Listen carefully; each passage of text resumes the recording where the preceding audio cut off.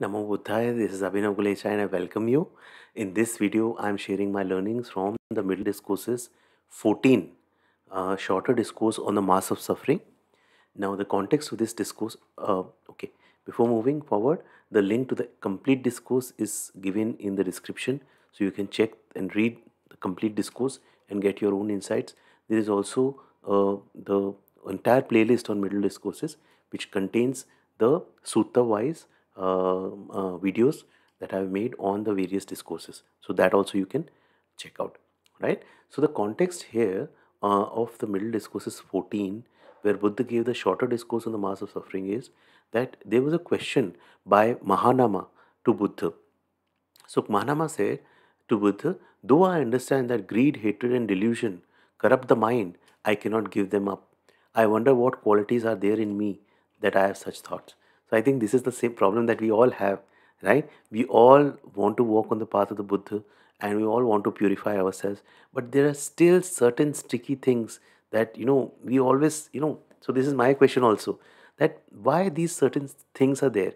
Out of 10, like even after years of practice, like 2 3 things, it's very difficult for you to for us to kind of give up, right? Because they're so sticky, they've been built up after you know life after life of continuing those thought patterns and everything.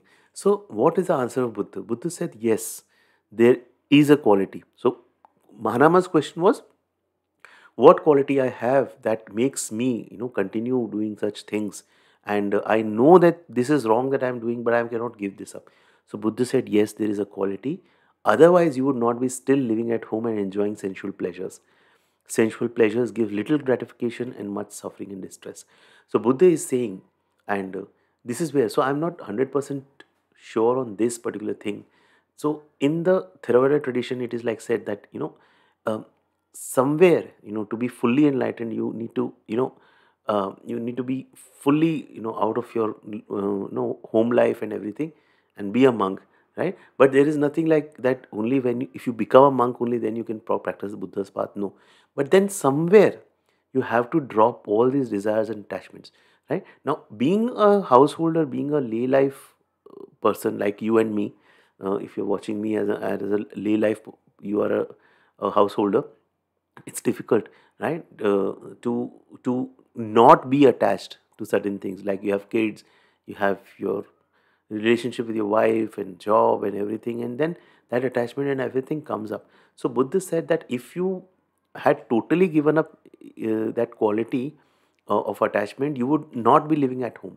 You would have you know you not be enjoying sensual pleasures, and they offer little gratification. So my understanding here is that Buddha is not exhorting the person to leave his family life. Buddha is basically exhorting that yes, as per your current stage, you have these qualities, and what we have to do as a lay people is to keep watching and keep removing that desire. It's like removing a thorn from the feet, right? I can be in a relationship with my wife, or I can be a father to my kids, but I can ensure that I do not have unnecessary attachment or desire or craving or possessing my wife and my children and the money and the power that I have, right? So that is what where I have to do the thing. That is that change I need to bring, right? Okay, so Buddha says that even though a noble disciple has clearly seen with right wisdom, as long as they do not achieve the rapture and bliss that are more peaceful than the pleasure that they get in the sensual pleasures and unskilled qualities, they can return to the sensual pleasures. So this is where Buddha is saying that even if, like, you are a noble disciple, you are practicing on the path for years, and you have known that okay, this is the right path, and basically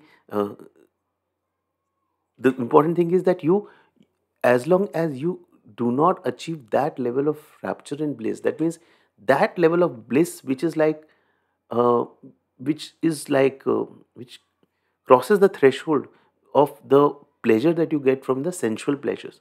See, there is a sensual pleasure we get from the sensual pleasures, engaging in the sensual pleasures, and then there is a higher pleasure we get from the meditation.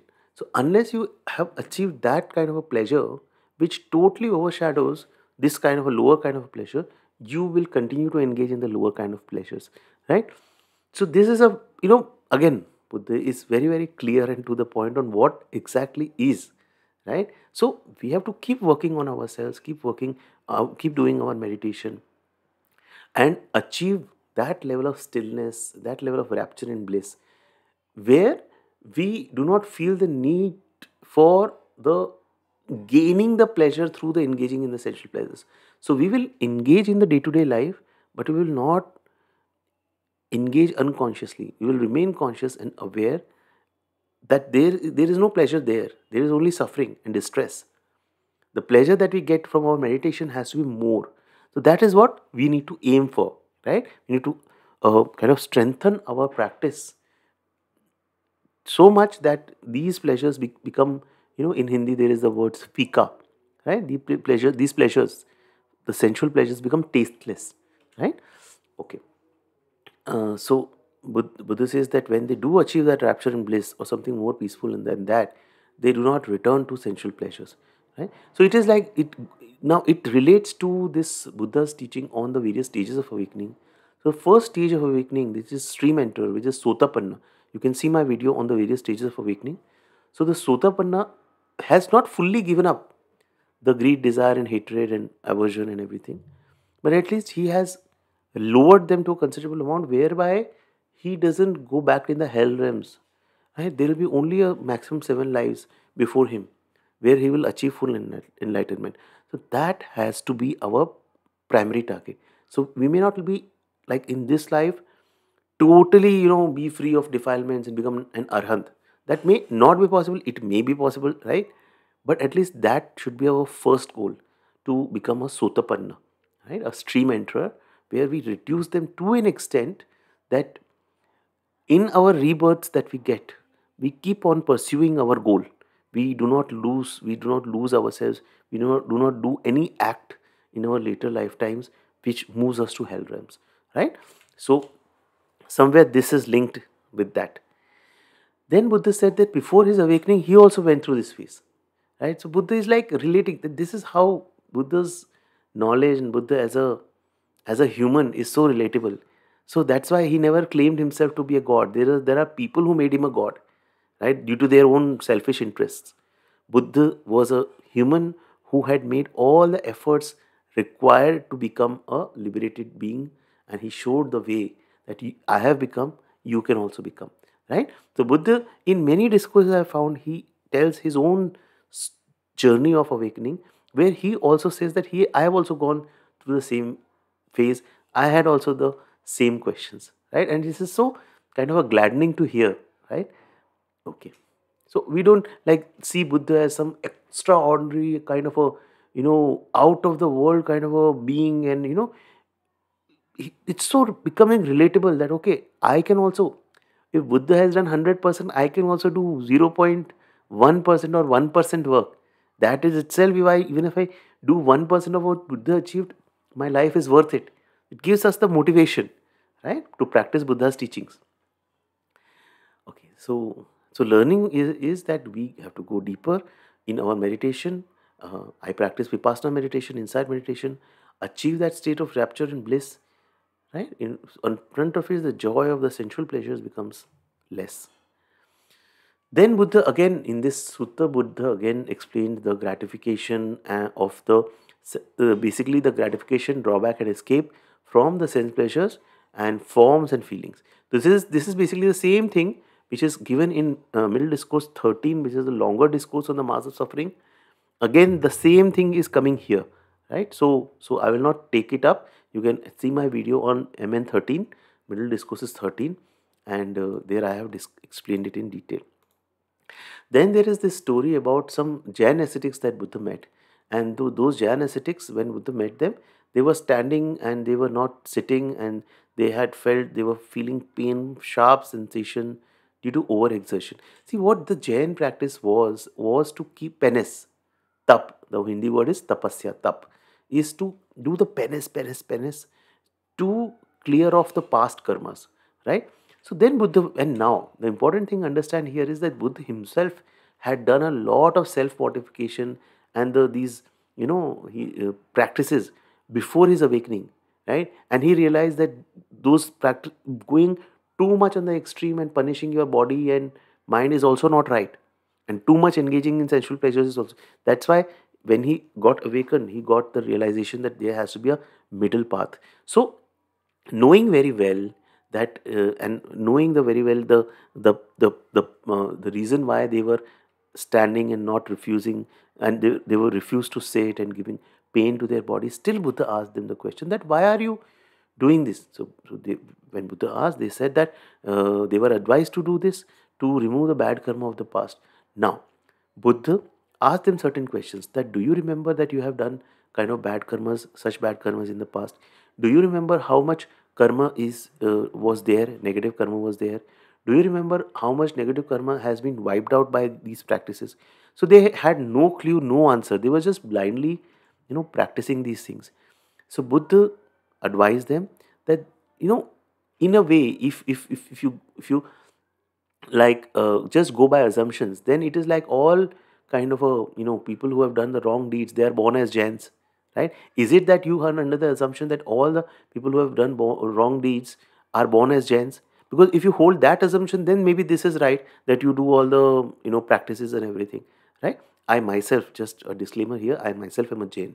I'm a born as a Jain by birth. My religion is, right? So Buddha basically here questioned that, do you hold that assumption that if you have done wrong things, that you have done wrong things and you have born, you have carry a lot of negative karma, and then you are trying to, kind of eliminate the negative karma? So see, Buddha said that there is no use of doing these kind of very very extreme practices, right? Buddha's what I have gathered from Buddha's thing is, Buddha placed a lot of importance on giving up, right? There is another video that I've made on how to clear past negative karma, where Buddha said the best way to do is to give up. If you have been killing people or animals or insects, give up and adopt the right thing, right? So Angulimal, though he had been doing all the things, definitely some negative effects had come to him.